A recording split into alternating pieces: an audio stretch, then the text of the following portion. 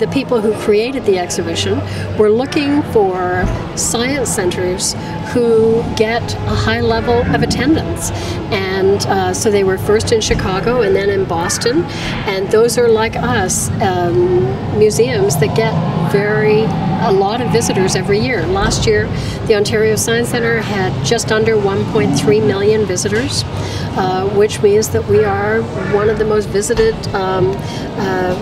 cultural institutions in the country. And so we said that we were interested in getting the exhibition. They wanted to know more about who our visitors were.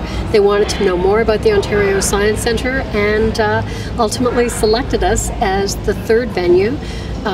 There are only 4 places the exhibition is going to in North America, and we will be the only place in Canada. I'm sure that the exhibit, the people who own the exhibit probably know by now where it's going after Toronto, but they only announced it was coming to Toronto after the exhibition had opened in Boston. So I'm sure that now, after it opens in Toronto, they'll be starting to work on the announcement for the 4th venue.